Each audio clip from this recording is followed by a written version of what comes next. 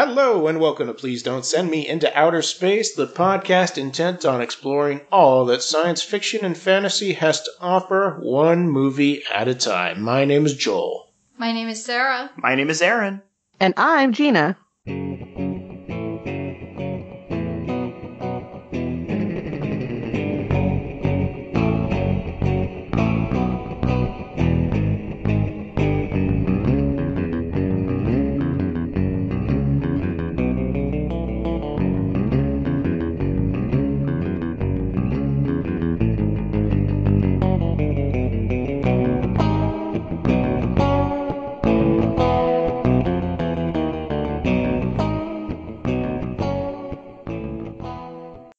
The movie this week is The Lost Boys from 1987, directed by Joel Schumacher. Written by Jan Fisher, James Jeremias, and Jeffrey Boehm, starring Jason Patric, Corey Haim, Diane Wiest, Edward Herman, Bernard Hughes, Kiefer Sutherland, Jamie Gertz, Corey Feldman. Is there anybody else I need to... Oh yeah, and starring Tim Capello as himself. the VIP, the MVP of the movie, Tim Capello. It's a Tim Capello vehicle. Oh yeah. And our special guest here is Gina. Hi Gina, how you doing? Hey. I am so happy to be here talking about this wonderful motion picture. I know. I'm excited. I'm honestly excited for you. I've been trying to get Patrick from Kill by Kill to commit to doing it on your guys' podcast. And I don't think he's into the idea yet. Hopefully a year or so down the line when you guys are mid Nightmare on Elm Street, he'll finally submit. But I'll work him over a little bit. In the meantime, why do you like this movie so much? Well, I will tell you that I have a theory that The Lost Boys is the very first horror movie that was specifically designed and marketed to appeal to teenage girls. And I will tell you why I believe this, because this movie came out exactly 4 days after my 15th birthday. And it was heavily marketed in teen magazines and on MTV, and it was just very much a, here are the next, hot teen idols, they're all playing vampires. And I never, to my knowledge, I've never seen a horror movie push that hard on a female audience, let alone a young female audience. Now, obviously, with vampires, they have a certain sort of, very much a sexual appeal to women. But this one, for a very much a high school age audience, it's very much made with them in mind. And they did not miss a trick. It worked so well. I completely bought into every aspect of this movie. Nice. I think it worked on another generation, too. It was the generation of younger sisters that had an older sister that were that age when this came out, were, introduced to it. And I wasn't. I didn't have an older sister, but one of my friends did, and she was way into this movie, too, even though she was younger than when it came out. Yeah, it's definitely riding on that. I feel that this movie lands better with women than with men, and I think it is because it's very much made with the female gaze in mind. I mean, there is a woman in it, or say a girl in it is Jamie Gertz, but she has kind of a I hate to say kind of a virginal sort of look to her. She's not aggressively, sexual or anything like that. She's kind of the nice girl, but you've got, it's just, you've got her and you've got that it's just straight up male eye candy all over the place. Yes. It was like the heartthrobs of that time, all of them put together side by side without shirts on or something. Yeah, it was like, what if we made The Outsiders go to Transylvania? That was this movie. and then we all dress them up like Adamant for some reason. We don't know. I mean, one thing that's always been very puzzling to me about this movie is that they're all presumably have been turned into vampires fairly recently, but for some reason they're all dressed like Victorian era pirates, and they have like the velvet frock coats, and I'm like, where did you get these clothes? I want to know because I want to go there. Yeah. There's one with like tassels, there's one with like double-breasted, like, looks like Civil War era buttons on it. Yeah, even little kids, oh god, what's the little boy's name? Laddie, who has like literally one line in the entire movie. He's got some sort of like some sort of child Civil War soldier uniform. And they specifically have a shot of his missing child poster. So he just disappeared recently. So clearly Santa Carla has some sort of, very, very, well-stocked vintage clothing store. Yeah, they got a little bit of everything for everybody on that boardwalk. There was a huge variety of objects. Weird looking objects and stores at just the slight walkthrough they did. You have like the Frog Brothers, whose parents run a comic book store, and the parents are like hippies who are constantly passed out. Yeah. I love that. They absolutely do not explore this in any way, but there's like one point where they're running the comic book store and they're like 14, and the parents are just like completely zonked out in the background. And another reason that this movie is very dear to my heart is because I grew up near a beach town with an amusement park, and it's dead on that sort of itinerant, everybody kind of gathers, at nighttime, and then like after a certain hour it's abandoned, and it's kind of creepy and it's kind of cool at the same time. And they really, I was on the East Coast, and this is supposed to be California, but it's, it all, a beach town is a beach town, they all look the same. And I just, that's not a setting other than like Jaws that you see a lot for a horror movie. And I really enjoyed that particular aspect of it. Yeah, that's true, huh? I'm trying to think of any other time I've ever seen that without it being an aquatic-based monster. That's interesting. So, Sarah, this is all Santa Monica, or no, were you Santa Cruz based? It's Santa Cruz, yeah. I lived in Santa Cruz for a year after high school, and they have a boardwalk in Santa Cruz that is a huge tourist attraction, and you can tell from, if you've been to Santa Cruz before, right away, like the skyline where they've got the statue riding in one of the buckets or whatever, that tram you see all along the Santa Cruz boardwalk. It goes above it. Any vampires up there? No, I didn't see any. No. How about greased up saxophone guys? Well, you know what? I didn't hang out after dark really that much. Oh yeah, that's when they come out. Well, that's why you survived. Yeah. That's why I still believe. Well, that's the end of the podcast, folks. Yep. Great talk. Yeah, thanks a lot. Gina. Oh my gosh, that Tim Capello.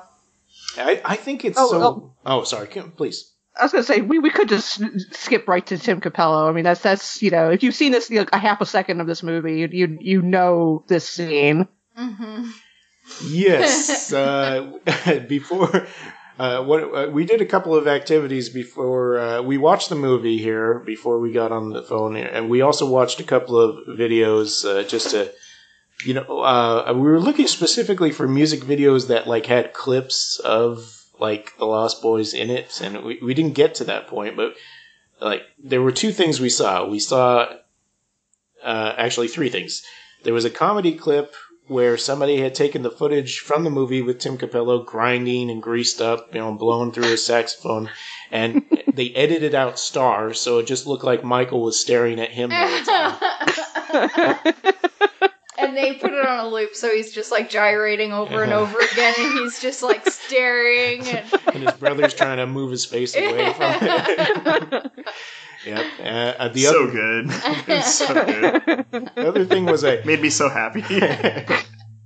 An SNL short that featured what's the name? John Hamm. John Hamm as a character who, what was the character's The sexy name? sax man, Sergio. Sergio. Oh yeah, he Yeah. was supposed to be pretty much directly based on it. So much, Sergio.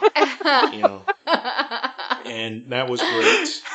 And then, Tina Turner live on stage dancing around with Tim Capello's blowing the sax there. He's not quite as shirtless. Like I think they Like a vest on or something. Yeah, they dressed him down because they don't want to take it away from the lady of the hour. But you know, you could tell it's him because as what'd you say, Aaron? Oh, earlier when we were talking, it seemed like he'd walked right off the set of the movie and directly onto Tina Turner's stage to continue gyrating and playing some sax.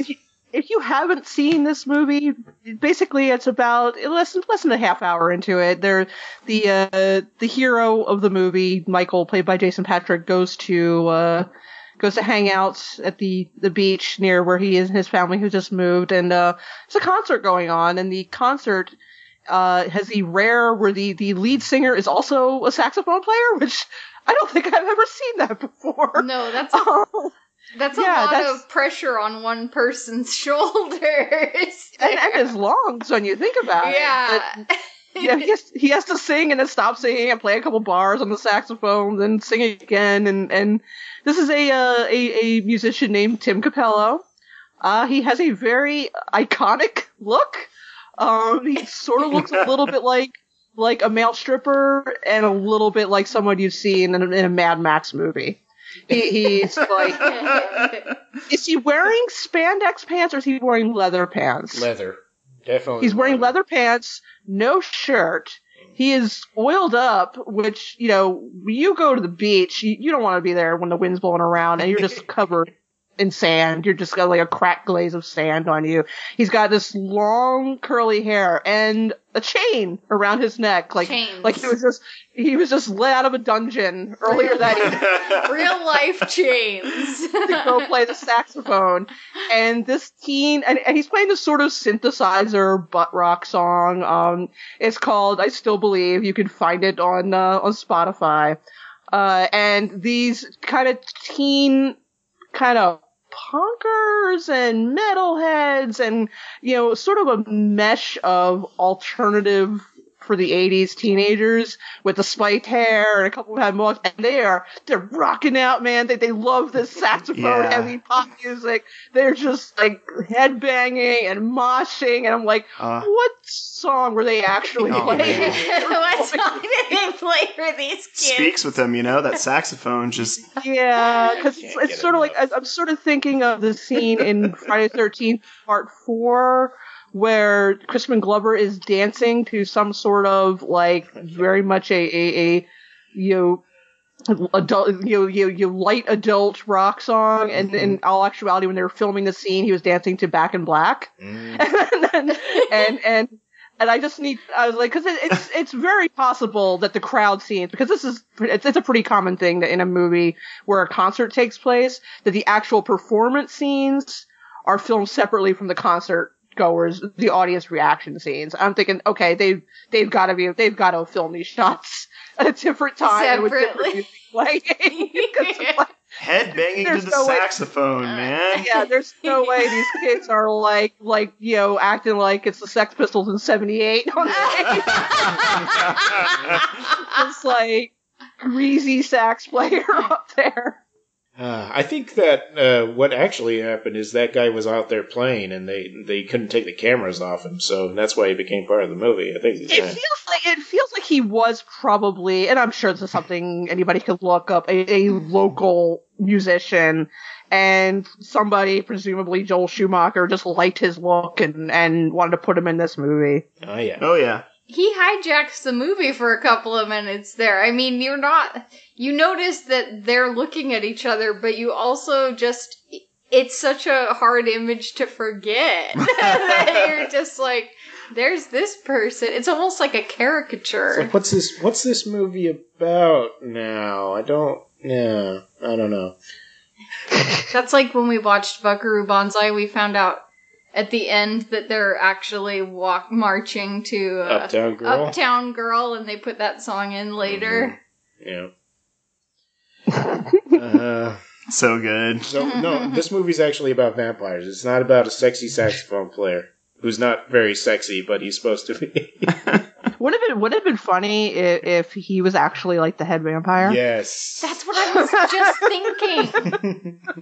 I think Schumacher maybe wanted him to be after he after he filmed those scenes. He wanted a lot of things. I was just thinking, what if he's glamoring this audience into thinking he's good? Well, at the end, Grandpa says all the damn vampires. I mean, that means there must be a bunch, Oh, yeah. that More. didn't necessarily got all of them. Maybe. That's true. Sure. Yeah. A different coven, perhaps? Yeah. Coven.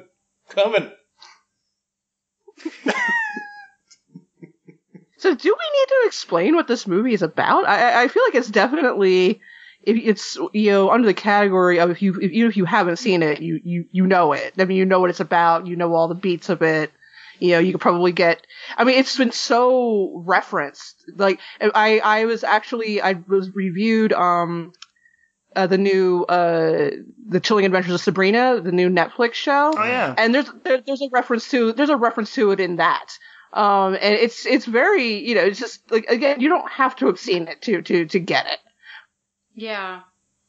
It's like part of the pop culture. Yeah. Well, I mean, I feel like it is for people of a certain age. I wonder.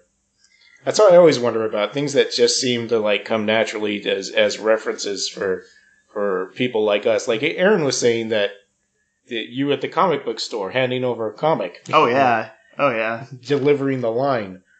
Might just save your life? Is that what he said? Oh, yeah, man. That Corey Feldman line is like, I use that line. I don't use it all the time, but they're among the right people. Yeah. I can't imagine. If I'm selling them a vampire comic, I'll just be like, this just might save your life. I was gonna say, do you talk in that really unnecessarily deep voice that he has? Oh yeah. But I've been to some comic book stores where I've seen some guys behind the counter who definitely have the frog mother look going down. They're just they just kind of glare. They kind of glare at you like, the whole time you're there. Yeah, do you have Invincible issue 118? That's a serious comic, man. Jeez, I don't think it is. I definitely like how Corey Haim is like, picking apart their comic book store when he goes in there and he's like, you can't have this issue of Superman next to this one. They haven't even found red kryptonite yet. It's that you're to watch it, like you're like, oh, I hate you. Listen, man, I got a lot of work to do. I know. I just want to jump over to a completely different. Like, we haven't really picked a subject to stay on, but I just want to talk about the way Corey Haim was dressed in this movie. Because, oh yeah, we need to talk about. I definitely, if this movie was remade today, if they did not make Sam, his character, just openly gay, they would be such a cop-out. Yeah, because I mean, I don't know how to put it delicately. This character reads as very gay, and not in a way that was meant to like mock his character. It's just he was very fussy about his clothes. He kind of had this sort of like new wavy kind of pink floral shirt with the sleeves rolled up kind of thing, which you would never have seen in a suburban high school. Again, he's supposed to be like 14 or 15 maybe, and you would not have seen that in most high schools in the late 80s. And we need to mention the fact that he has a sexy poster of Rob Lowe on his bedroom wall, and I mean, the camera holds on it long enough for the audience to see it. I mean, it's in the background, but you can definitely see it, and it's it's something you'd see in a teenage girl's room, honestly, and it's just but again, nobody remarks upon it. I don't think it's supposed to be anything that's supposed to be comical. It's just, okay, well, is he supposed to be gay? Well, all right, fine. I mean, I'm not comfortable saying that, that he is definitely gay, but I feel like that he's coded as. And, which is, might be an interesting element to add to this movie. And that, and if he was, then it wasn't supposed to be a big deal. It wasn't relevant to the plot that he just was. Yeah. Yeah, I mean, he's just what you can definitively say is that he is not 100% straight, and that's just fine, you know? Yeah. That's all you have to say about the character. And like, when it comes to sexuality in the movie, it's all about Michael. Nobody cares about what poor little Sam's up to, you know? They're letting him figure himself out. And he's trading in between being mature and acting, you know, being witty and what was I going to say? He seemed like the, you know, into teenager type age, and then he's upstairs taking his bubble bath and, you know, has to call mom because he's scared of the horror comics. So we don't really know what's going on. Well, the interesting thing is that when they wrote the original script for this, Sam and the Frog Brothers were supposed to be younger. They wanted this to be more lighter and more kind of like the Goonies. Mm-hmm. So the original script, they were always supposed to be about 10 or 11. So I feel like they kind of didn't update the entire script because you're right. Here's time, but it's normal for, you know, a 14-year-old to kind of be in this sort of, you know, half, you know, teenager, half adolescent phase. But, you know, and again, you know, there's some, it is, you know, done well. Like there's a scene, what I always thought was kind of, you know, funny and charming at the same time is when the Frog Brothers, after they kick the one vampire into the bathtub full of holy water. Oh no, the dog knocks him into the tub full of holy water. They are, you know, they fall on the ground and they're like holding on to each other and just screaming and crying. And it's just such a natural, charming reaction for two brothers who are really still just little kids. Oh, yeah. Just holding each other and just sobbing. It's just like so funny. Yeah, that was definitely so believable. That was also noticeable to me this time viewing it as well. That moment of like, oh, here it goes. Hold on for dear life. And this is the first time I've seen this movie like 4 times now. Like probably the first time a long time ago, and then 3 times in the last like 4 years. I feel. Me and Sarah just watched it for the first time within the last year. Or she watched it for the first time within the last year, so we've watched it twice now together. And I gotta say, the bathroom part, like, this is the first time I noticed that bathroom gets very large after they do push that vampire into the holy water. Well, they need to, you know, something to contain, you know, the gallons and gallons of, you know, liquid the vampire that just sprays out of every pipe in the house, which I never quite made sense to me, but he just turns to sludge.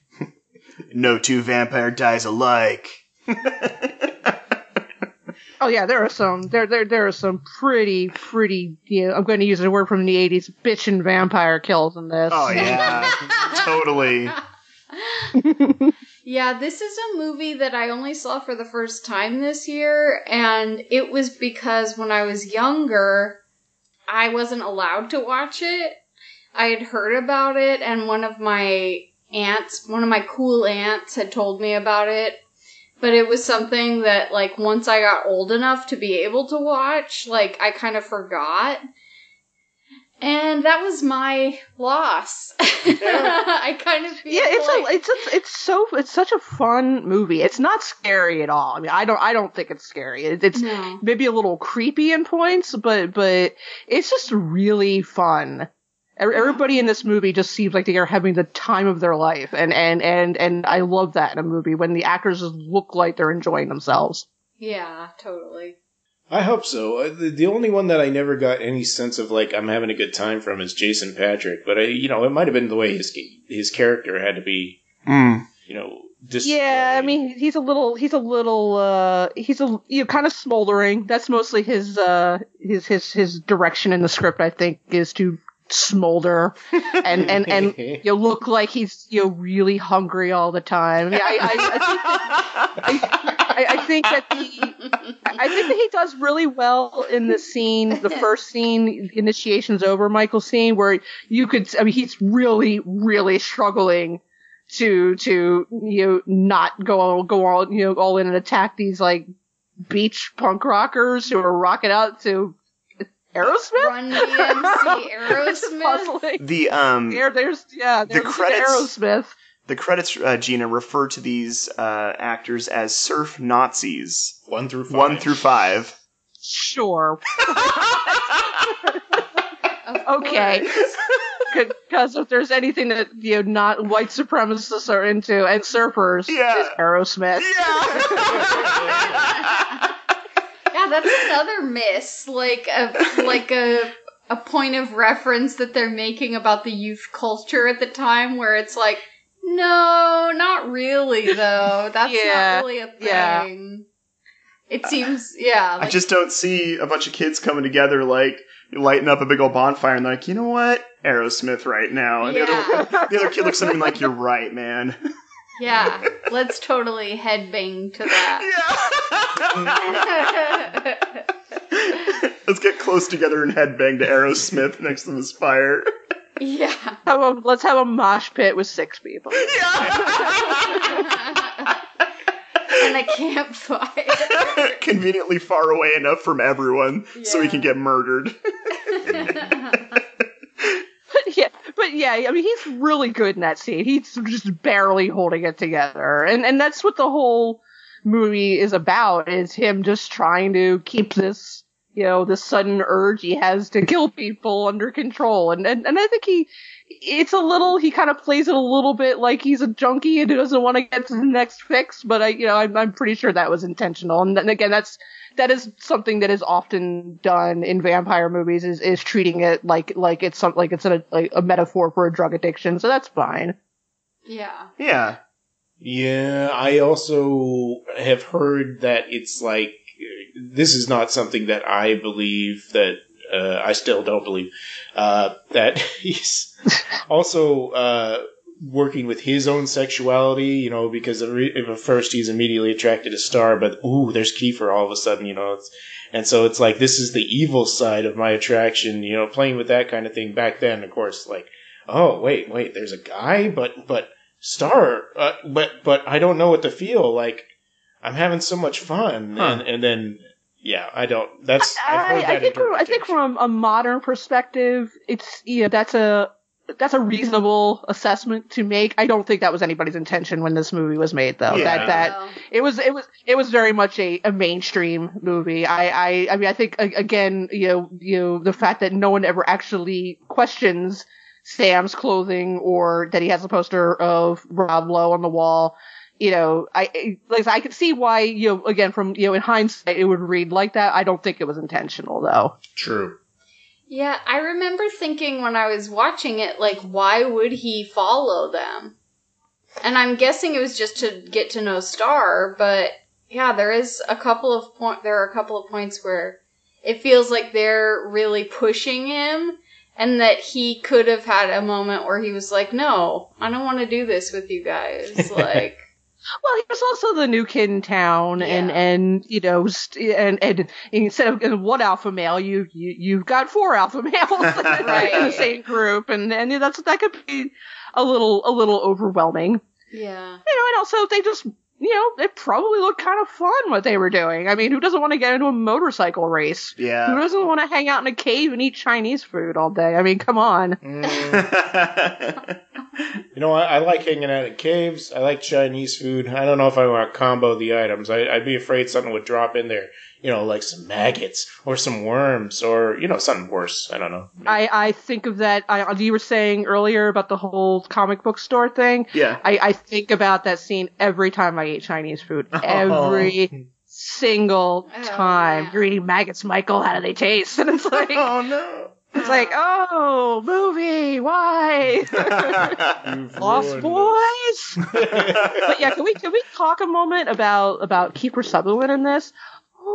He is just, he is smoking hot in this movie. And I don't even care that he has a mullet. And oh boy, is it a mullet. It is capital it is M. the most, yeah. It is like Canadian hockey team mullet. It is. Yeah, I think if you look up mullet in the dictionary, there's a picture of him for this movie. I don't know if he came into the movie with that haircut or that was part of his the design for his character, but man, this mullet. I don't know if one of the other vampires cuts his hair for him or he found a barber shop that has night hours, but this hair is unbelievable. It's, it enters the room before he does. and again, like, his first scene is just him on a merry-go-round, and he's got like these boots with the spurs on them, like Bill Paxton in Near Dark, and again he's got like the frock coat, and it's just like, this one's for the ladies, and again, in talking about, the actors looking like they were having a good time, I mean, he smirks the entire time, it's just, yeah, like he's got this, I've got a secret smirk going on, and like, best gig ever, like, yeah. I mean, he's absolutely enjoying every minute of what he's doing, and that's an interesting thing because a lot of vampire movies, it's, they don't enjoy being vampires. Yeah. They're lonely. They don't want to hurt people. They're just trying to find, the love of their life from 200 years ago. And lo and behold, here's this woman that looks exactly like that woman. Right. Nope. David and his friends, they are loving it. They're having so much fun. And why wouldn't they? Yeah. I mean, they probably don't go to school, unlike the kids from Twilight who go to school for like 50 years straight. Nobody knows why. They don't have to answer. Yeah, they don't have to answer to anybody. They've got this cool clubhouse, in the cave. Why wouldn't they enjoy themselves? Indeed. I'm definitely more of a Jason Patric fan.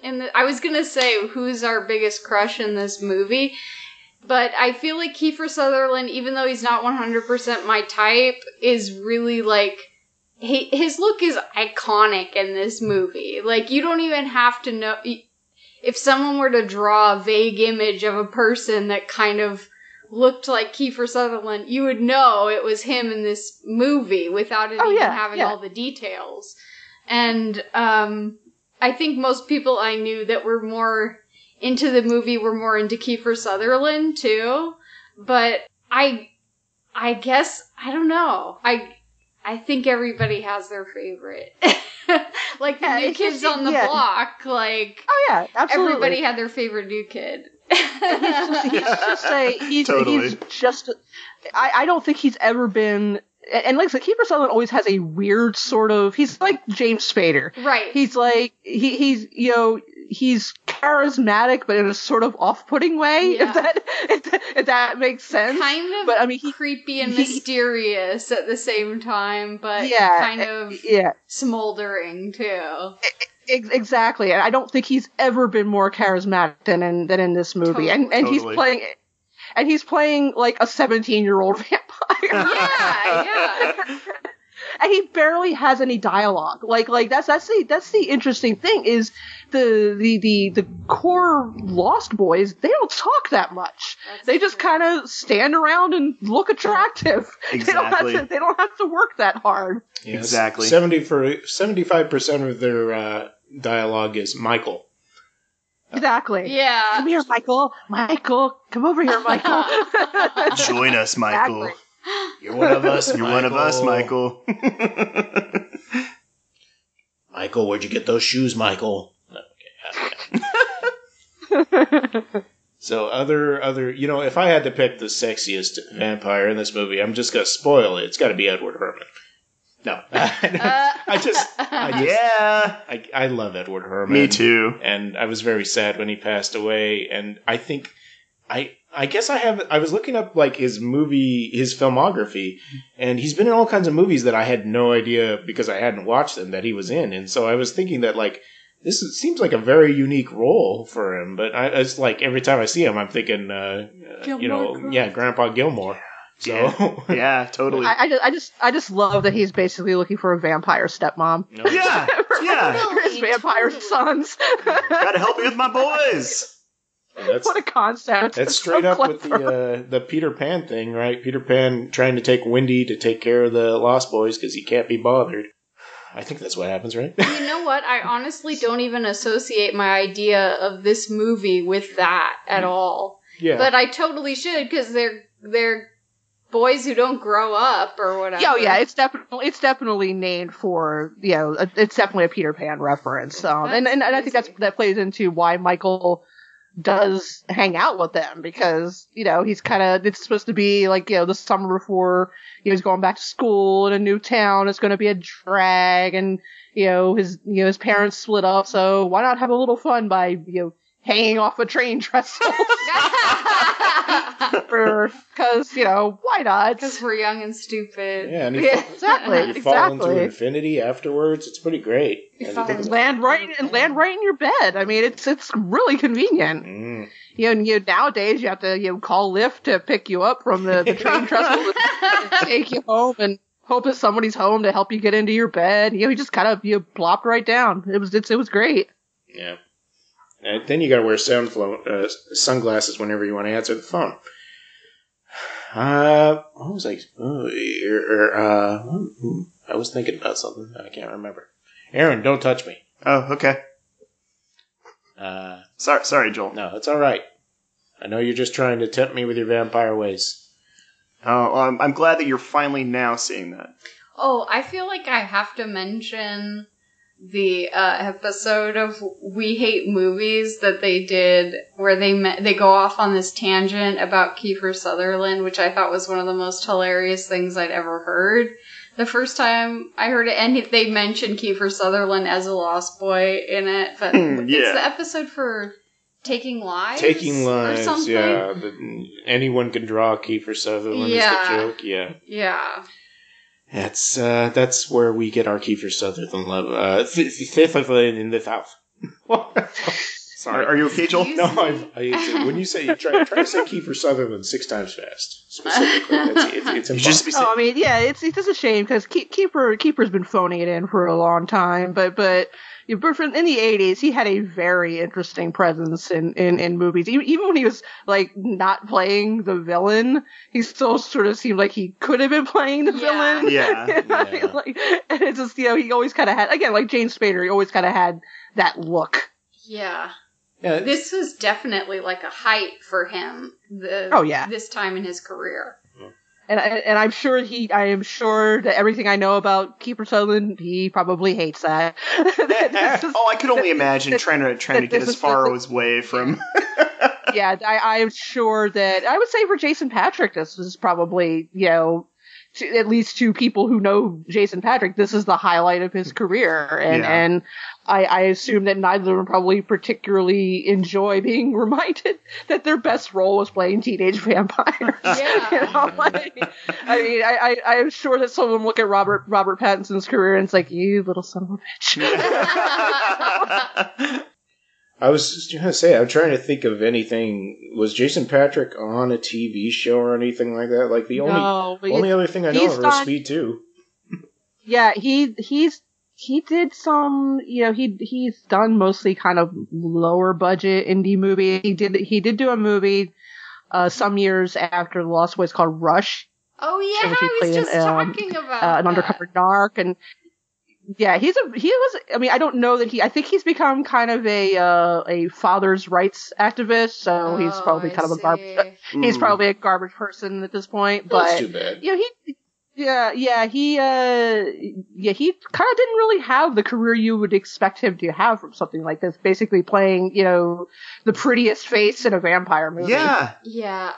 The only thing I remembered him from off the top of my head was Sleepers at first. Yes, yeah, he was, and then again, that was another ensemble where he was playing against other actors his age, right? Kind of like the Lost Boys. But I think we just watched a movie that Eric Clapton did the soundtrack for, and I was like, this is no Rush soundtrack or something like that. And that's what you were. We were talking about the movie Rush, yeah.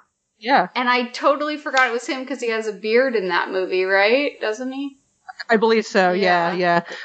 But yeah, I think this was, if you're looking also at Corey Haim and Corey Feldman, this was probably career peaks for them too. I mean, they did a couple more movies together after this, but this was the big one for them, which is, I guess Yes, Kiefer and Jamie Gertz are probably the only ones that really came away with anything, close to a respectable career at this point. Yeah. Well, Alex Winter, who I think maybe has one more line than the actor who plays Laddie. Yeah. Yeah, they did not give those. They're very economical in the dialogue. They give the titular characters. They don't talk a lot. They put those wigs on them or whatever, and then they expect them just to be shiny. I say shiny, not meaning like shiny vampires. I mean like pretty for the camera. To look good. Yeah. And they did that splendidly. They certainly did. Let's see. Corey Haim and Corey Feldman, License to Drive, was the first one that came to mind. Like, Dream a Little Dream. I think that's it, honestly. Fielding was in Burbs, but I mean that was separate from Haim. Oh, yeah. Yeah, they together they did a let's call it an erotic thriller. Oh. I will not look up the name because no one should seek it out. It's not good. I mean, it's about as bad as you can imagine an erotic thriller starring Corey Feldman to be. I mean, that's got to be pretty bad because I don't think I can think of a single erotic thriller that's ever been like, hey, that was a good movie.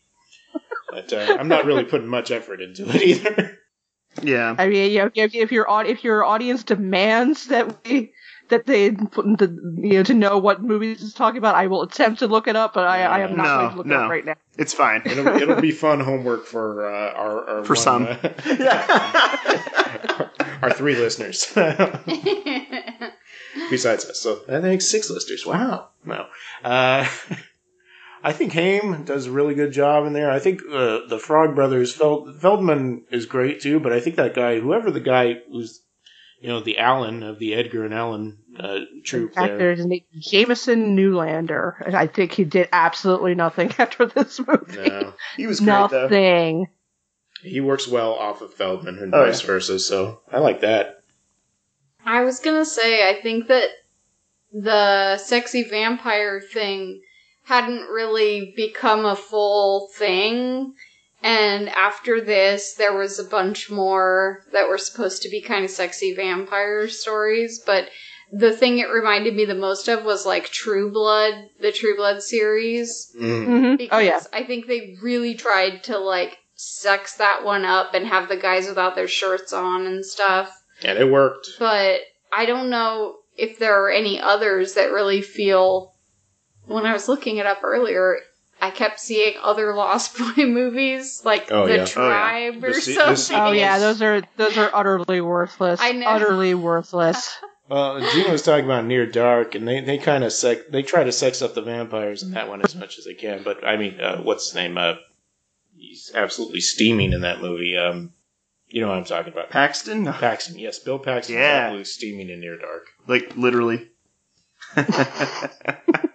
Oh, no, besides that, I mean, like I'm a hetero straight male, and if Bill Paxton in that movie walked off the screen, I think we're making out. Oh yeah! Again, he had that same sort of Kiefer-esque charisma, and again, looking like he could not be happier with what he was doing, just enjoying every bit of it. Totally. Near Dark's such a great movie too. Oh, it's wonderful. I feel like Near Dark is what you graduate to after the Lost Boys. The Lost Boys that makes a lot of sense. That makes a lot of sense. Yeah, there's it's a little bloody and scenes. There's a little bit of violence, but it's not that bad. I would be comfortable showing this to a 10-year-old. And then you've got Near Dark, which is it's very it's darker in style, it's darker in tone, it's it's much more violent, but they are somewhat they're very similar in plots and themes. You've got this sort of itinerant band of vampires who uses a female vampire to lure another to lure another vampire into their fold. Although I believe, if I'm not mistaken, again parallel storylines, that she wasn't actually supposed to bring him into their group. She was supposed to kill him. Yeah, and that would have made her a full vampire. Yeah. So yeah, they're very similar in plot and style, but Near Dark does it with a lot less of a sense of humor and a lot more brutal. Oh, So yeah. I would say watch The Lost Boys first, then watch Near Dark. Yeah, that's another storyline bit that for some reason I've never picked on before. That Jamie Gertz was supposed to finish Jason Patrick off the night that they ended up sleeping together. Mm-hmm. Like I for some reason I just like I didn't think it was either way around, but when she's like, I was supposed to kill you that night, I was like, oh, well, you turned the tables on that, I guess, by giving us a music video with you two gyrating together. It doesn't even show Well, very much. Like, it I mean, would you? Yeah, the love scene. Yeah, it's they didn't want to scandalize their young teen audience, so though it's implied always works better at that age than actually showing it. Fair enough. Yeah. It's what a teenager would imagine that a making love for the first time was going to be like, I suppose. Yeah, you got the filmy curtains, you got the perfect soundtrack. Absolutely, 100%. You're with Jason Patrick every time, yeah. Of course, obviously. I also like Diane Wiest. Is it Wiest? Wiest, yeah. Oh yeah, she's great. She kind of reminds me a little bit of Olive Bell, though. She's got a little bit of an kind of thing going on. She's constantly fretting. She is in full fret mode for the entire movie. I don't really like her character. She did fine acting, but the character is like, I gotta get a man to like me. like, there's even a part where, it's when the boys, kind of try to reveal him as a vampire at the dinner, and it's like, she's like, you guys are scaring off a man, or something like that. And I feel like, she's just fretting when she isn't talking about her love life. But was she the one that's in Parenthood? Yeah. Yeah. I know her for that, and I think a Woody Allen movie. She's in a couple Woody Allen movies. Yeah. She kind of plays a very similar character. Right. Like she always looks anxious. Yes. She just kind of has that look. She's got that anxious mom look. Totally. I feel like it's her typecast or something. Totally. Edward Scissorhands. Oh, yes. 100%. And I believe she is nervous mom. She 100%. is John Lithgow's wife in Footloose. Oh, again, fretful mom. Yeah. She plays a fretful mom in that. This is basically Footloose without all the dancing. It's Footloose with vampires. Footloose with the vampires. Vampires have been outlawed. I'm down with that. Or maybe not being a vampire has been outlawed, I'm not sure. No tractor fight, though. That's what it was missing.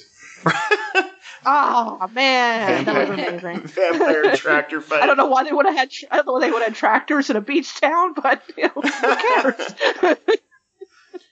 So go into the horror movie aspects of here. I like how they do the beginning of not revealing who the vampires are by doing the camera reaching down to grab somebody and they get pulled up into the air. They do that a couple. Oh of yeah, times. that opening scene is so good with the long kind of pan over the water, and then kind of got that slightly menacing soundtrack, and it's great. It sets it up really well.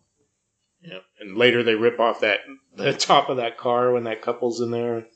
Takes them a minute to notice something's weird's going on. They get lifted out separately. I don't know about vampire faces.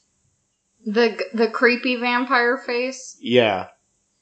I think that just might be spoiled for me, because that's something that's used in, that was the Buffy thing you were saying, right, Aaron? Yeah, they used that in the Buffy show a lot. It's not Lost Boys' fault that they use that. I mean, it's a good idea. Yeah. You mean like the actual physical, how their faces look? Yeah, like how it transforms when the makeup going effect, or something. Yeah, their eyes change, and then they get the They get their eyebrows. Yep, that's true. Yeah, they do kind of get these weird sort of like, their cheekbones become even more prominent. And it's like somehow they're more handsome than they were before. Oh, those vampires are so handsome. No. Their fangs I noticed, are situated on either side of their front teeth, their two front teeth, instead of where, like, fangs are in the human mouth, the canines. Yeah, they're kind of more like, almost like rats. Yeah. Like the teeth are, the teeth are in front rather than the canines. Yeah, it's a somewhat, traditional vampire look with a few tweaks added to it. Yeah, I feel like it might make some sort of weird logical choice, like, oh, we don't have to open our mouth as much, or something like that. But I don't. They could still talk and taunt Michael about why he isn't attacking the surf Nazis with them. Oh yeah, that's the key. Oh. Because when you think about it, and a couple vampire movies have kind of touched upon it in a humorous way. Have you ever worn like Halloween fangs for like a costume? Yeah. You can't talk with those things because it basically turns your mouth into a saliva factory. Yep. So you cannot at least not clearly, at least you can't talk while wearing those things. So I think that maybe having them in the front would make it. I mean, I'm not saying this is why they chose this, but in practicalities of vampire physicality, I guess it would make more sense. Makes sense to me. You're right. I think the only person that I remember talking even somewhat well with them is Nicolas Cage when he was and I forget the name of the film. Vampire's Kiss. Vampire's Kiss. There you go. Because he sounded like half the time he sounded like he was talking to a mouthful of peanut butter anyway. There really wasn't an appreciable difference when he had vampire teeth in. I've seen some funny videos of people talking with the fangs in their mouth, like the montage without of like the ADR. Or whatever. Of like True Blood stuff, oh, right? Yeah. It's like you could. Yeah, everybody talks like this. Yeah, and because they've got like again, you're cooling. You can't really close your mouth around them. It's yeah. It's awkward. Eric, I want you out of this place.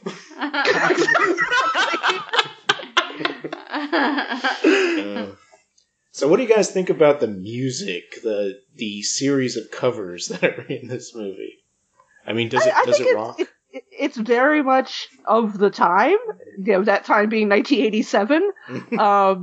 The single that got some brief play on MTV was it was a song called "Good Times" by Michael Hutchence of INXS.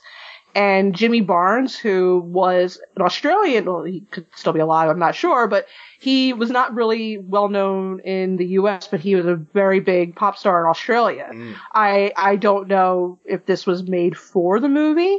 I believe the only movie that was, the only song that was made specifically for the movie was, Cry Little Sister, which is the song at the opening when they're panning over the water. And that's kind of become the song I think most people have associated with it. Marilyn Manson did a cover of it not too long ago, and I think that one's held up a little, probably more than any of the other songs on the soundtrack. There's also a cover of People Are Strange, which sounds, it's one of those cover songs that sounds so much like the original. I'm not quite entirely sure why they bothered. Yeah. Yeah, I didn't. Other than they couldn't afford the Doors for the soundtrack. I wondered about that because they have that Jim Morrison poster too in their cave. Yeah, and it's Echo and the Bunnymen, which I mean, I guess they would have cost a fair amount of money, but I don't imagine they would have cost much less than just getting the rights to the Doors song. But it sounds almost exactly like the original. Yeah, I was majorly into Michael Hutchence, and I am still a huge fan of INXS. Like, me too. I love them 100%. so much. And I'm, R.I.P. I'm so sad that he isn't alive anymore. But I think that there's totally an INXS type vibe in this movie, and I didn't realize that he did one of the songs. But we did see. Go ahead, I'm sorry. We saw some kind of credit, or Joel mentioned it afterwards, but I didn't know which song it was that they were... Yeah, in the movie, I wouldn't be able to pinpoint where we actually hear "Good Time." I think they play it during the part of the motorcycle racing. Oh. I think, but you can. The video is going to be on YouTube. It got some. It's like I said, it's a cool song and very extremely 80s. Yeah. But I think it fits the vibe of the movie well. But yeah, that got some MTV play. I definitely remember that. Cool. Some VJ's favorite. Wait, did they have VJs in '87? I don't know when that started. Yeah, I think they still did. Yeah. Yeah. I think we didn't notice the song during that part because we were too busy talking about. Sarah was immediately like, "They can't race bikes like that on the sand." Just drive right into the ground. Yeah. They're slipping and spraying sand on each other. Some police officer chasing him. Get off the boardwalk. Oh my gosh. Yeah, I think if they were down by the shoreline, they might have had an easier time, but it's hard to maneuver a bike in that kind of sand.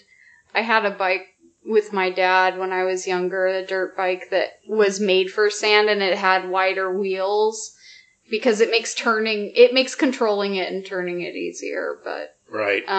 But it's like they had a bunch of BMX like stuntmen or something in this. Yeah, they just slapped those wigs because you definitely like a mullet wig. Yeah. see their hair flying in the silhouette Yeah. as they're racing on the beach. So, yeah, stuntmen and flowing wigs.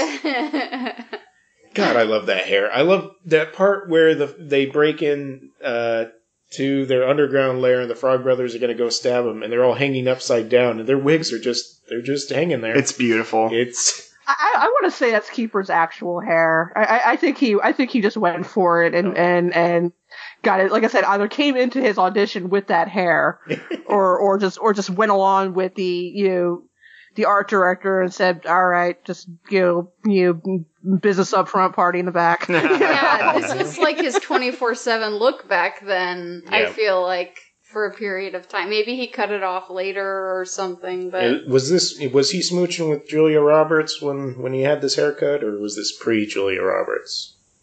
I think this was pre-Julia Roberts. I do know that this was the next movie he did after Stand By Me. Mm. And at Stand By Me, he had kind of 50s greaser kind of hairstyle. Right. So I feel like that would be fairly easy to kind of let grow out into something that could be turned into a mullet. Definitely. Yeah.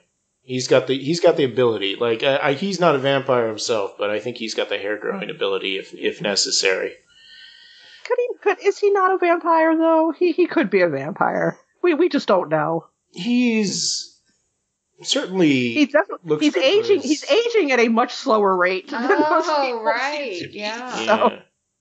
I think there was like some sort of like device that was supposed to give longevity to their careers and to their usefulness to that particular group of people, and James Spader like detached his soul from it, so that's why he is in the blacklist looking the way he is now, but everyone else is trying desperately to hold on to it.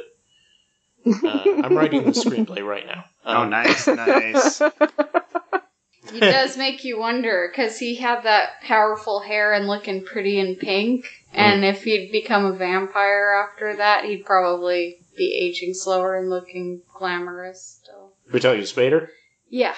Oh, remember how he looked in, what was that space movie we watched with your mom where he's all buff? My god, that was hilarious. Yeah, we did an episode on Supernova with my mom. Oh yeah, he was like beefed up in that. That was crazy. It's so weird. It is weird. It's like I've seen lots of actors get beefed up for roles. For some reason, James Spader beefed up. Yeah, anyway. It kind of doesn't compute in your brain. Yeah. But it does was an actual time. Well, So, Joel, you were talking about the horror movie aspects earlier? Oh, yeah. I don't know, just didn't know if you had anything to elaborate on that. I mean, there's some juicy explosions when they start killing those things. I really love that first vampire kill when they kill poor Ted, or Marco, as his character is. Oh, yeah. And they just, everybody gets gooed. They get sprayed down. Oh yeah, there's so much. There's a certain point where everybody just gets covered in glop in this movie. It gets very gooey in the last half hour. Yes.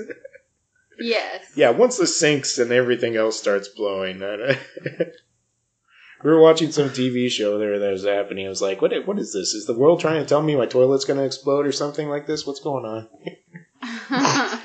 I liked the line when they were dragging the vampires into the house, and the grandpa's just like, you know the rule, right, about filling up the car after you. He's like, now you. They're like, no, now you do. Yeah. Yeah, we haven't really talked about Grandpa. Grandpa's like the great character who just, I let you kids go through hell. I knew it was going on the whole time. I didn't argue at all. At the end of the movie. And I just love that the movie just closes on everybody just looking like, what the f-? And then just like goes right to credits. Yeah. It's like, I want to know, I want the movie to go on after that. I want to hear this conversation. Yep. Afterwards, like, you let me bring my children to a town where vampires are killing people. Yeah, I feel like there's a whole grandpa tale that I want to know too. Oh yeah, there's like, I feel like that. I mean, I know that there have been graphic novels and comic spin-offs of this. I don't know if any of them have involved Grandpa, which seems to me that would seem very right for a separate storyline. Oh yeah. Totally. Yeah, like is Santa Carla really Salem's Lot? You know, it's like there are way more vampires here than just this group of teenage boys. I looked it up, and there actually is no Santa Carla. Okay. There's a San Carlo. San Carlo. Or Carlos. Mm-hmm. There's Santa Clara, obviously. Santa Clara is an actual place, but I think they were just making a fictitious town like a John Hughes movie. Yeah. Or something. Well, if Santa Carla actually existed, people would be flocking there to go see greased up saxophone players. So they had to make up a fake city. Obviously. True. Yeah. Yeah. Ride the roller coaster, see the saxophone player. Mm-hmm. Yeah. Possibly get bitten. It's a night. Yeah. And rent any video you want from the video store. Drink blood wine from a bedazzled bottle. Listen, I don't care how good that blood is. It's still gonna taste like blood. He should have known. Yeah, I just think it's gross. Every time I've only seen it a couple of times now, but both times I'm like, that's unsanitary. It probably would taste gross. Just take a big old swig of it, like it's just like a wine cooler, and it's like, ew. And after that point, that was the same night he's getting hypnotized about Chinese food actually being disgusting bugs. Like, why are you going to trust Kiefer in any situation at this point? Don't trust Kiefer. Never trust Kiefer. Never. Mr. Sutherland, write in today if you'd like to dispute these claims against you. Please don't podcast at gmail.com. I think I like how Grandpa is a crank, but he's also very chill about so many things. Because, like you said, the whole, the rule about filling up the gas tank when you use it. No, Grandpa. Well, now you do. Not yelling at him. The freaking line when Michael is just kind of trying to totally walk back into the house as invisible as possible, and he's like, oh, looks like I wasn't the only one who got lucky tonight. And like stuff like that is just so like, oh man. Yeah, not the thing you want to hear Grandpa say. Yeah, and his car horn plays La Cucaracha. Yeah. Oh, they just come like that in California. You have to ask them not to do that. So didn't even think anything was weird about that. Absolutely. And it's just like, there's I'm shocked that they haven't, because he clearly knows. I mean, he knew when to show up. Oh yeah. He knew the person he needed to be targeting to end everything. So it's just like, okay, Grandpa, are you like the resident vampire killer, and you just you're on the down low about it? Well, I mean, there's so many scenes where he's just like in his taxidermy room, like creepily staring out, Like, and it just so happens to cue in with all the scenes where, the boyfriend's coming into the house, or, this is happening, and so, you're led to believe it's just Grandpa being creepy. But the cue for me was when he was putting that post in, and instead of putting the pointy end of the post down for some reason, he had it straight up in the air. And that's when I was like, oh, I think, when I first saw this, I was like, I think I know what's going on here now. Like, I think Grandpa is in on this. Now, I didn't know that meant that at the end of the movie, of course, he was going to, like, catapult as many of them as he could at the head vampire, of course. But that cued me in when I saw the pointy end up. It's like, oh, this is for protection. Yeah, yeah, I knew something was up. Yeah, in the event that vampires are very clumsy and we're gonna like trip and impale themselves before they get into your house. He's not wrong. They are pretty clumsy in this movie. He's like the Blade of this world. He's at the very least the Whistler. Daywalker.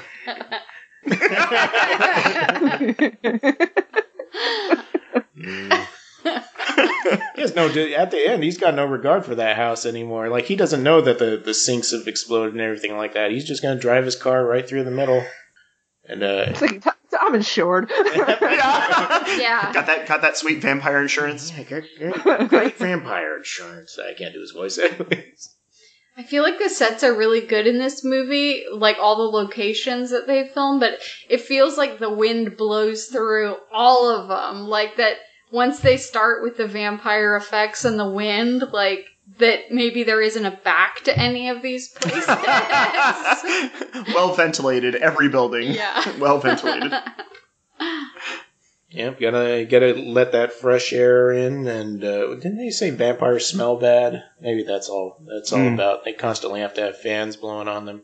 I would have loved to gone to that video store though. That would have been fun. And that video store looked amazing. I would have loved to gone there, and the comic book store. Both those places were held my attention, even as a kid watching this movie.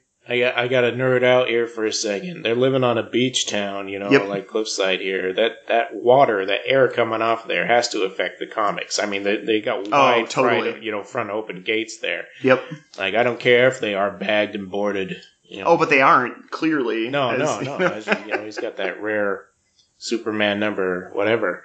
We're like a stone's throw from the ocean over here, and like the enamel comes off of our cars from the seawater air. That was fascinating. Yeah, I had my car parked here for just over 2 years. Just the amount of spots that appeared where the paint suddenly decided it didn't want to be a part of my car anymore. Okay, well, I guess this is just what happens. Nothing I can do. The price you pay for a beautiful view. That's right. It's true. It's like acid wash jeans or something. Acid wash car. Yeah. It's a style at the time. Yeah, beach town car. The only other thing I remember thinking was that when we first watched this, I don't know if it was 4 months ago or what, it was a little while ago. Yeah. We had this moment where I was saying, because we had just watched the second season of Stranger Things. Mm-hmm. And spoiler alert for anybody who, this isn't that big of a deal. No. Hasn't watched Stranger Things, but there's a character that has this I don't know what going on in it. Yep. And after we watched this movie, I said to Joel, maybe he's supposed to be trying to look like Kiefer Sutherland. Are you talking about Billy? Yeah. Oh yeah. Yeah. Totally. Yeah, I can see it. They God knows they referenced everything else in the 80s. I mean, they have to. I mean, The Lost Boys would be a bit after Right. Stranger Things takes place, but I mean, even just a subtle reference to it wouldn't be at all surprising. Totally. No, Yeah, I get that. He definitely comes off like some sort of maybe he's a vampire, maybe he's a serial killer. We don't know. There's something weird about this guy, but we haven't gotten to it yet, so Totally. we'll touch upon that in the third season. He's channeling all of Kiefer Sutherland's characters up to that point. Yeah, Does. definitely, Or, 100%. Yeah, something like that. Aaron, anything else you No, think? I think we're good. We talked about the comic book store. That was my Oh, okay. my favorite scenes in this movie, other than how they destroy each of the vampires. That was pretty fun. Were you already really into comics when you saw this movie, or was it? Yeah, it was definitely. I remember that scene when he hands him the comics, like, I'm going to give this to you. It might save your life someday. I just thought that was the coolest thing. I still do. Awesome. My opinion has not changed on that scene. It's probably super incredibly dorky, of course, but I love it. Like, it really makes the movie for me in a lot of ways.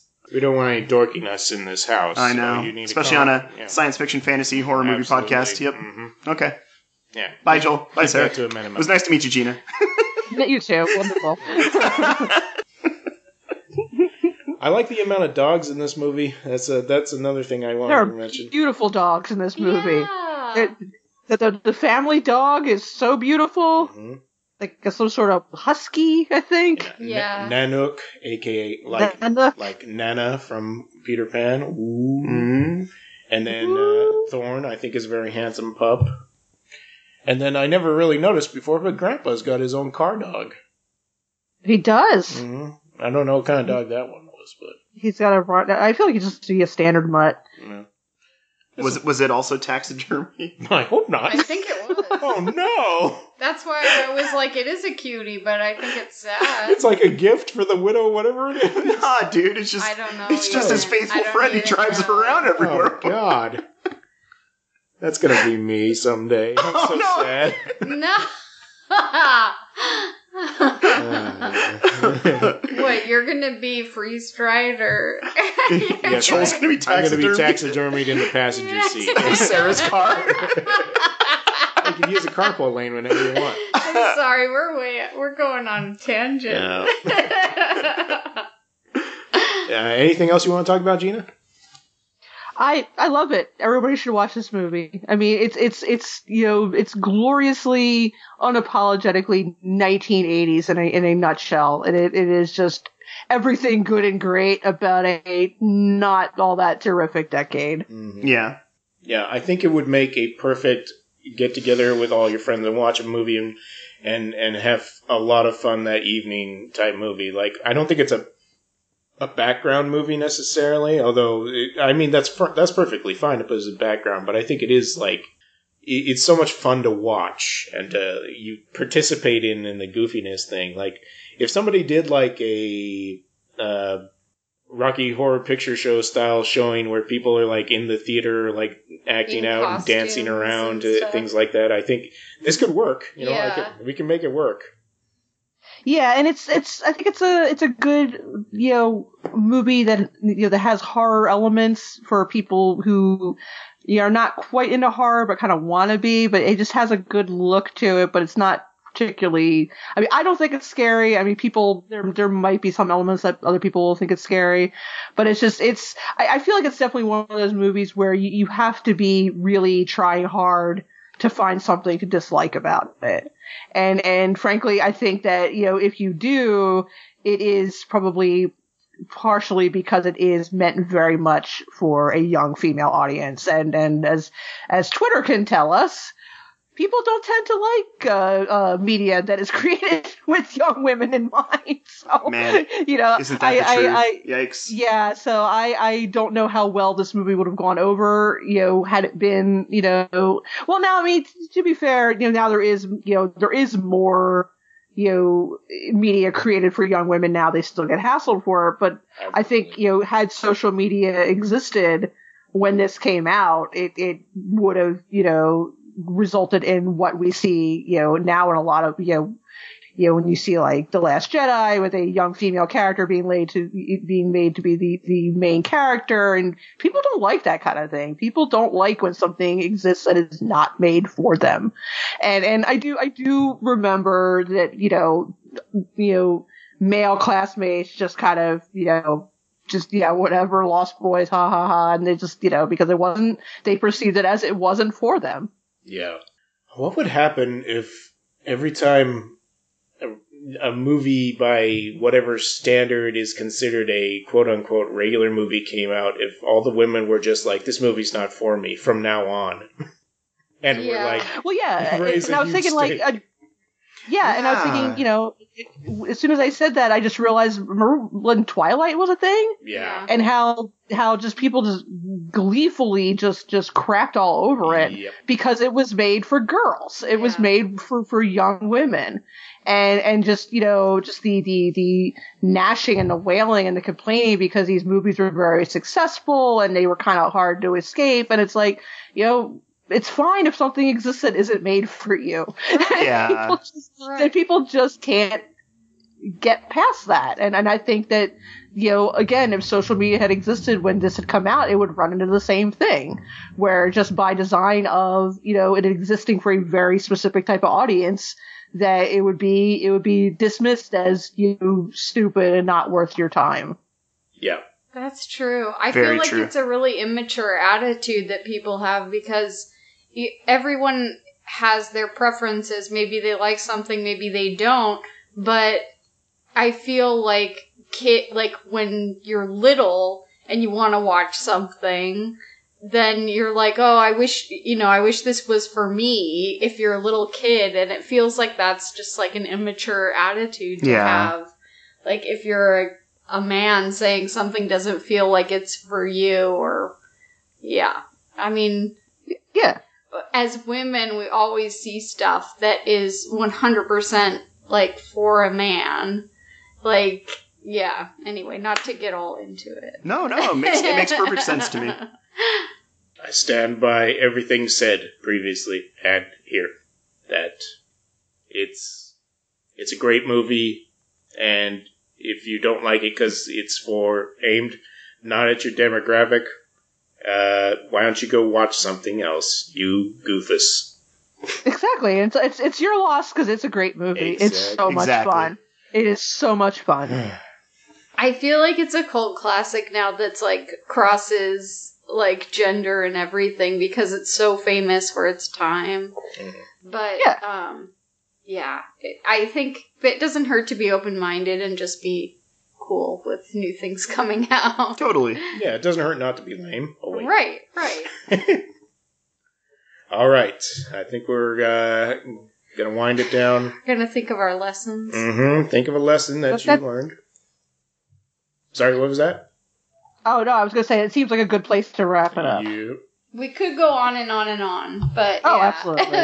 Let's do. I want people to listen to this and then turn it off and say, "Let's go put the Lost Boys on." Yeah. That's what always happens to me, anyways. Like somebody mentions it in a podcast, and I'm like, I kind of want to go watch Lost Boys now. It's one of those movies. Yeah, it is. Okay, I'm gonna read the outro stuff. You guys think of a lesson that you learned from the Lost Boys. Hey, listener, if you want to write in about any particular movie you want us to talk about, or you have any comments about the episode, or you want to tell us about your first time watching Lost Boys, we'd love to hear that story. Write into pleasedon'tpodcast@gmail.com or message us on Facebook, facebook.com/PDSMiOS. If you subscribe to us on Apple Podcast or iTunes or whatever the Apple equivalent is, we'd appreciate it if you left us a star and or written rating. Thanks in advance for that. If you want to hear more podcasts like ours, check out eartrumpetaudio.com. You've got lots of good stuff over there. We had a new episode of the Realist podcast. That's Dave Stone Rob's podcast where he's going through the AFI Top 100 American Films of All Time. Let's see. He did... Go through my own podcast feed to figure this out. Yeah, he just covered One Flew Over the Cuckoo's Nest. And that had to be a good conversation. That movie is special and full of character actors, and man, I want to talk about it. Let's talk about that one now, guys. All right. Round 2. Let's go. Mm-hmm. No, it's too sad. It makes me sad. It is. I agree. Gina, where can people hear other pieces of your work? I am one of the hosts of Kill by Kill, a podcast in which we break down horror movies according to the characters. As of this recording, we are getting ever closer to the end of the remake of Friday the 13th, which will finally, after 2 years, bring us to the end of the Friday the 13th franchise until we come back around to Freddy vs. Jason. but you can just look for us under Kill by Kill. I also write about movies and pop culture and old TV at my website at ginaradcliffe.com. Nice. Yeah, I was just listening. Me and Sarah watched Prom Night yesterday, and I just listened to your episode on Prom Night, and I'm hoping to move on to Hello, Mary Lou after this. Oh, are you in for a treat with that one? I'm not even being sarcastic. It is insanity. I can't wait. All right, you guys, did you think of a lesson? A Lost Boys lesson? I thought of one. All right. The lesson I learned from this movie is the greatest concert-going experience you can ever have is going to see a saxophone player. Yeah! Who wears just pants and chains. The next time I ever see someone playing the saxophone on stage, Sarah, I promise I'll do a headbang. Yeah. Just for that saxophone player. Yeah. And bring a I don't know, a bottle full of grease and throw it on the stage and be like, take your shirt off. I go to a lot of concerts, but this crowd was more into it than most shows I've ever been to. Yeah. Well, I've got a lesson too, Sarah. So this lesson is going to relate to our days. And the lesson is, be sure to have a physical landline in your house. Because you never know when you're going to, drink vampire blood and fly out your window. And I know nowadays that this is a cautionary tale, because we all have cell phones now and, a certain lack of landlines. So Nothing's going to hold you in, right? That's right. That's true. Yeah. There you go. I mean, there's very few tethers in this house when you think about it. Too many doors, not enough tethers. We've had conversations about us accidentally slipping on the stairs or something and flying out the window. So this is something we've actually thought about before. All right.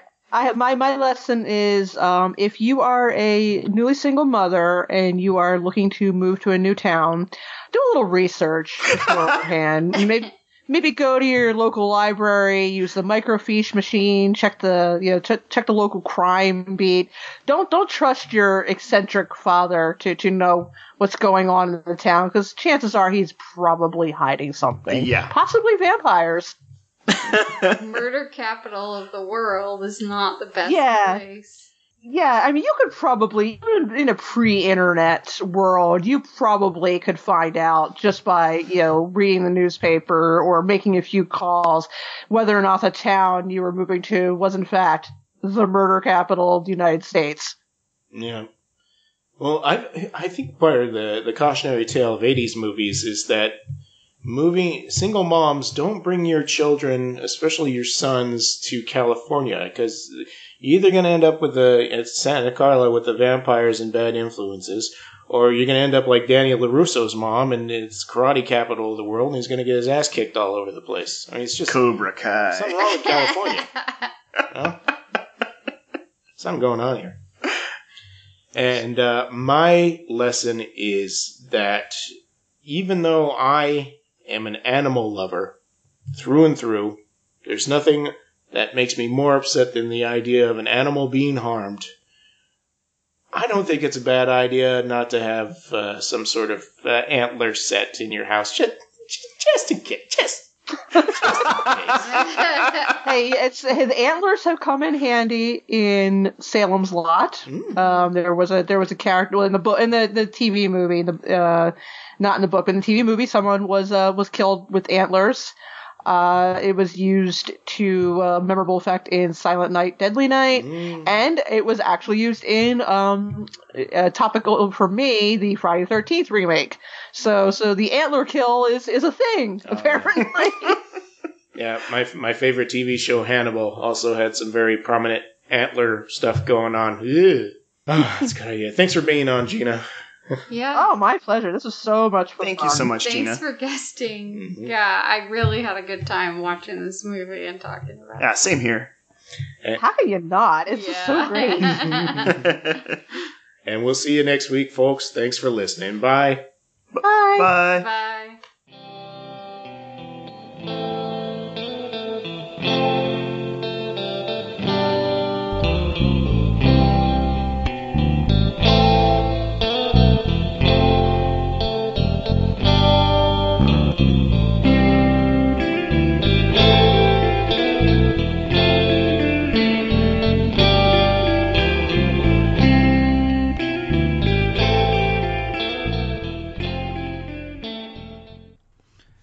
eartrumpetaudio.com.